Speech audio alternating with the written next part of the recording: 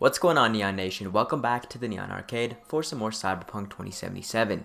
Yesterday, CD Projekt Red and Cyberpunk 2077 released some stunning new character model images for their cosplay guides when it comes to the upcoming cosplay contest. If you guys are unaware, CD Projekt Red is holding a Cyberpunk 2077 cosplay contest with a multitude of awesome prizes. If you guys would like to find out more about that, I will link a URL in the pinned comment for some more information.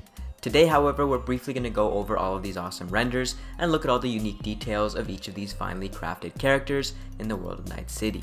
CDPR will be releasing more characters in the future, so stay tuned for those as well. First up, let's look at both Male V and Female V, the main characters of Cyberpunk 2077. Some notable things here are Female V's carabiner, Male V's darker and longer hair versus his CGI counterpart, the LED on Male V's sneakers, as well as the QR code. The QR code doesn't mean anything, so don't get your hopes up for an ARG.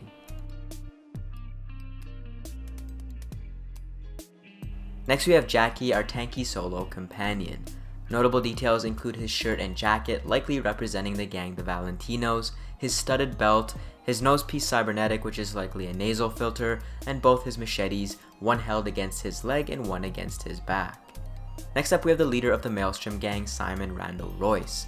Notable details on this model include Royce's facial augmentations and ear cybernetics, and his Maelstrom specific jacket and belt. You guys are going to see belts as a common theme with some of the characters, which makes me wonder if belts will be a clothing option with a statistical boost. Next up we have Placide, a higher up voodoo boy netrunner.